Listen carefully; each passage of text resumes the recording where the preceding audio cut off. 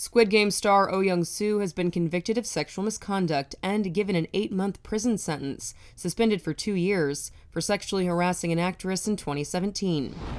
According to reports in the South Korean press, a judge ruled Friday that the 79-year-old actor was guilty of inappropriately touching an actress, including hugging her, holding her hand, and kissing her cheek. Prosecutors pressed charges against him in November 2022 after the victim pressed her case in the wake of Squid Game's global success. In addition to his suspended sentence, Oh will be required to complete 40 hours in a sexual violence treatment program. According to local reports, Oh has said he will appeal the verdict. A 50-year veteran of the Korean stage and screen, Oh has appeared in over 200 stage plays, as well as numerous TV series and occasional films. He achieved improbably late career global fame thanks to Squid Game. His performance earned him South Korea's first Golden Globe Award for Best Supporting Actor in a series, miniseries, or television film, as well as a Primetime Emmy nomination for Outstanding Supporting Actor in a Drama Series.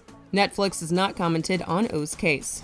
For much more on this story and the latest news, go to THR.com. This is the Hollywood Reporter News.